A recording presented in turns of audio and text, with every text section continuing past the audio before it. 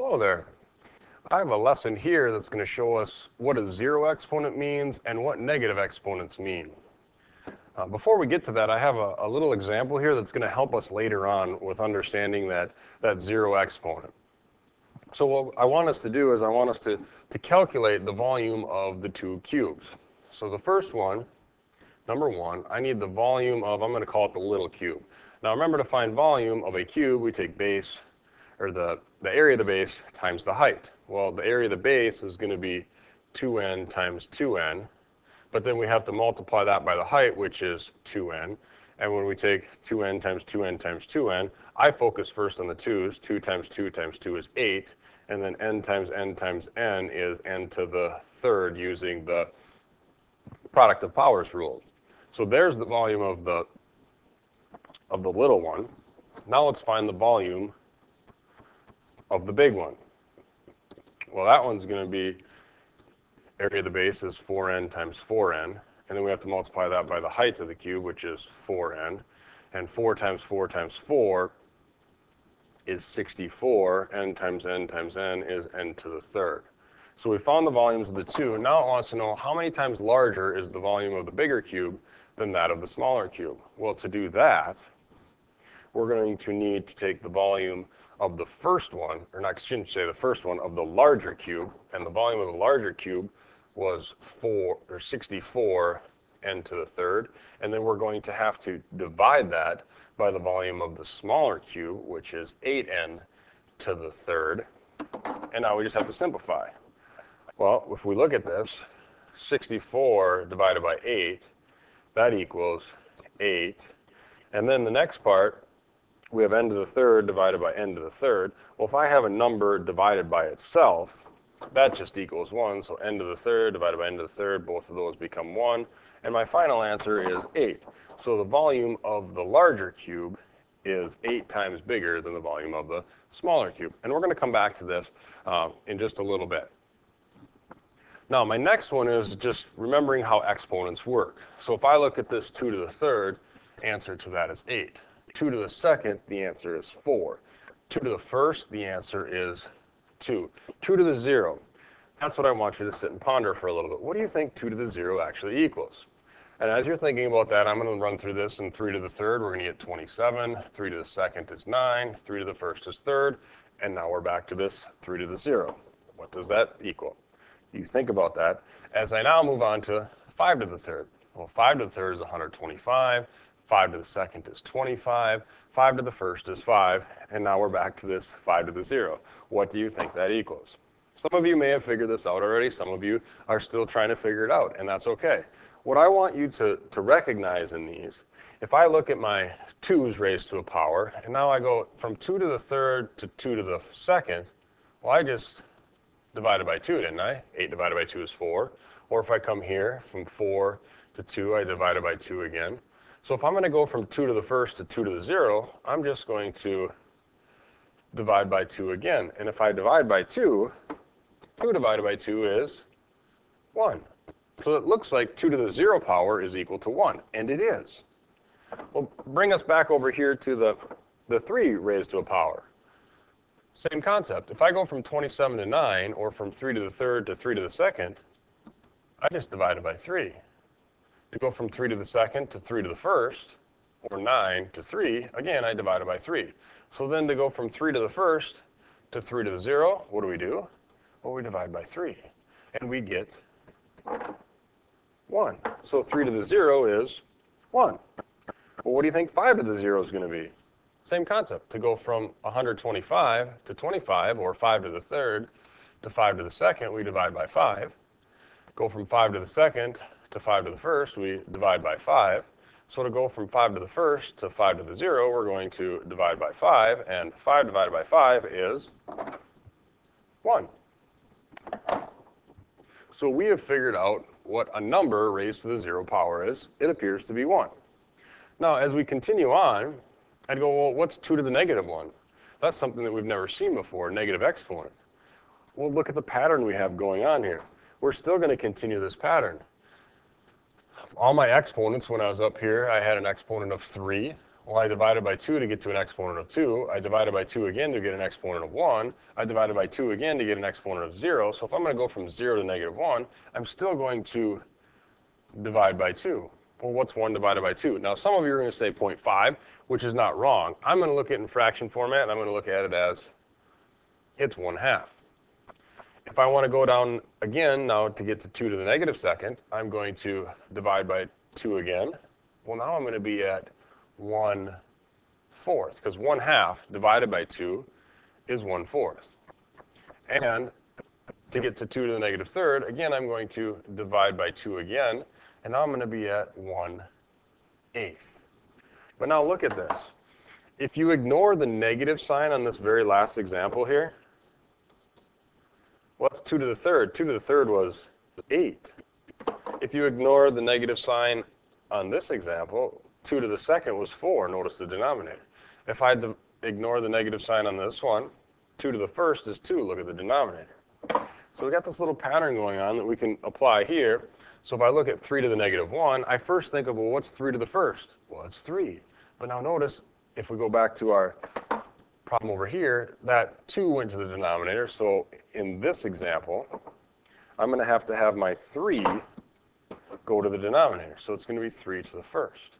Or if I continue to divide by 3, I'd look up here and go, if I divide by 3, well, that's going to fall into place. Yeah, I'm going to be at 1/3.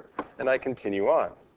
Now I'm going to be, well, 3 to the second is 9, so I'm going to have 1/9. 3 to the third is 27, so this is going to be 1/27. And so on and so forth over here. 5 to the negative 1, 1/5. 5 to the negative second, 1/25. And 5 to the negative third is 1/125. Now, the reason I did all that is because I'm showing you the first one, it was the 0 exponent rule. Think of what was 2 to the 0, 3 to the 0, 5 to the 0. Everything equaled 1.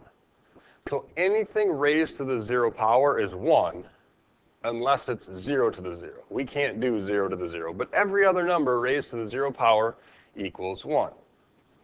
And then the next thing we did was the negative exponent rule. And in the negative exponent rule, think of our 2 to the second, or excuse me, not 2 to the second, 2 to the negative first became 1/2. Or 5 to the negative third was 1/5 to the third, or 1/25. So when we do that, our a to the negative 1, we just flip it over, and the a to the n now is in the denominator. Notice the exponent's positive.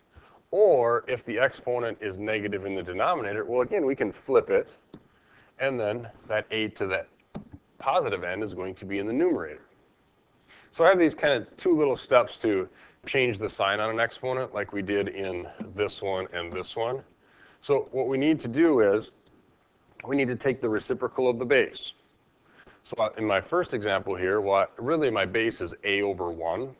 So I just flip that over, and now it's 1/a. And in the second one, well, my base is, think of it as 1/a. So I flip it, and now it's a/1. So we take the reciprocal of the base, and then once you've taken the reciprocal of the base, now that's where you're going to change the sign on the exponent. So if it was a negative exponent, it now becomes positive. If you flipped your base and the exponent was positive, well, now you're going to change it to a negative. So flip the base and then change the sign on your exponent. So those are our two little rules that we're going to use. The 0 exponent rule just says anything to the 0 power is 1, and the negative exponent rule says if we flip the base, then we change the sign on the exponent. So let's look at some examples using this. I want to take my expressions, and I want them to be new expressions with only positive exponents. So this first one, I notice I have g to the negative fifth. Well, I have to take that g then, and I have to flip it into the denominator. So my g is going to go to the denominator, and remember when we flip it, the exponent changes signs, so that's going to be a 5. The 3, well, 3 is in the denominator. It has a positive exponent of 1 on it, so it's just going to stay in the denominator. Well, now since there's, some would think, nothing in the numerator, there's still, remember, that 1 there. And my final answer is now 1/3g to the fifth. In my second example, the 8 has a positive exponent. That's going to stay in the numerator. The h, on the other hand, that has a negative exponent on it. So this part has to flip. The h is going to go into the numerator, and now my exponent's going to become a positive 1, and therefore I don't have to write it. So 8h would be my final answer to that one. Maybe I'll box it in so that we know that that's our final one. And then my orange one here, there's a lot going on in this one. Let's just start with that fraction bar. Maybe we won't need it in the end, but I'm going to put it there. So I'm going to start with the j to the negative third. Well, that's going to take the j, put it into the denominator, change the sign then so you become positive 3. K to the negative 6, well, negative exponent, I'm going to flip the base, so the k is going to flip up to the numerator, and then the exponent changes signs. And m to the second, I'm going to leave that in the denominator because it's already positive and I want a positive exponent. There we go. I have simplified that one. Now my next one, I have a really big number, but notice it's raised to the 0 power. What's anything raised to the 0 power? That's right, it's 1. Very quickly. Anything to the 0 power is 1. All right, now what happens when I have a fraction raised to the negative 1 power? Well, same thing as before, we're going to take the base. Now, in this case, the base is 1/3. Remember, we need to take the reciprocal of it. What's the reciprocal of 1/3? It is 3. So now I have 3 to the first power, but since it's a 1, we don't need that, and there we go. Now in this one, I have a's, b's, and c's in the numerator and the denominator. So I'm going to use the quotient of powers rules as well as keeping my exponents positive. So I'm going to start off with my a's. I have a to the third over a to the sixth. I could take the 3 minus 6, but then I'm going to have a to the negative third in the numerator. I don't really want that. Since I want positive exponents, I'm going to start with the bigger exponent, which is the 6, and I'm going to subtract the 3. 6 minus 3 is 3. Since I started in the denominator, my answer is going to end up in the denominator with a to the third. Then I'm going to go to my b's. So I have b to the second over b to the first. There are more b's in the numerator, so then I'm going to go 2 minus the 1 from the denominator's exponent. 2 minus 1 is 1. I have b to the first in the numerator. And then last but not least, I have my c's. Now this, again, I look at which one has the larger exponent. Some people look at the 5 and go, that's bigger. But remember, it's a negative 5. So this 1 that's there is actually larger. So I'm going to take the 1 from the numerator's exponent, subtract the negative 5. 1 minus negative 5 is 6. Because 1 minus a negative 5 is like adding 5. So now I have BC to the 6th all over a to the third. And there is my final answer to that problem. My next one, some people would want to use their calculator and figure out what's 4 to the 7th, or they'd multiply 4 7 times in their head to figure that out. I'm not real good at when it gets that big. So I would look at this, and I'm going to go this way first. I'm going to go, what's 4 to the 7th times 4 to the negative 5th? Thinking about the product of powers rule, I can add those exponents because my bases are the same. 7 plus negative 5 is 2, so that part is going to give me 4 to the second power over, well, 4 to the first power, or excuse me, 4 to the 0 power. Anything to the 0 power is 1. Well, now it's just, what's 4 to the second power? 4 to the second power, in the end, turns out to be 16 over 1, and that's just 16. And then last but not least, I have one that's got quite a bit going on in it. There's multiple ways of going about simplifying this, and you just have to find that way that works best for you. What I'm going to do in mine is I'm going to start off by, I'm going to go this route. I'm going to multiply all of my numerators together. Since I have a fraction times a fraction, I can multiply my numerators, and then I'm going to multiply my denominators, and then I'll simplify from there. So numerator, I see that 6 is the only number, and then only coefficient. And then I'm going to go on to the m's. So now I have m to the negative 6th times m to the third. There we're going to use the product of powers rules, and we'll add those exponents. So I'm going to end up with m to the negative third. And then I have, well, n to the 0. We know that anything to the 0 power is just 1, so times 1, and I'm left with 6m to the negative third in my numerator. Now I'm going to move on to the denominator. 15 is my coefficient. And then I'm going to have, go to m to the second times m to the negative 5. Well, that's going to put me at, if I add those together, remember, I'm going to end up m to the negative third. And then I'll go to the n's. I have n to the fourth times n to the negative seventh. Add those together, and I'm going to get n to the negative third. And now I have to work on simplifying this part. First thing I'd look at is my coefficients, the 6 and the 15. I notice those are both divisible by 3. So the 6 is going to become 2. The 15 is going to become 5. I'm going to have 2 in my numerator. I'm going to have a 5 in my denominator.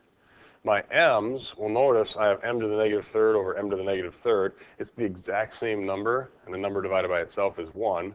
So those are going to divide out, become 1. You could also take the approach of subtracting exponents. Negative 3 minus the negative 3 is 0. So we'd have m to the 0, which again is still 1. We don't need to write it down. And then I have my n to the negative third. I look at that piece, and I want that to be a positive exponent. Therefore, I'm going to have to flip that n up to the numerator, change the sign on it, becomes 3. So when it's all said and done, I have 2n to the third over 5 as my final answer to that problem. And that's going to conclude my lesson on zero exponents and negative exponents.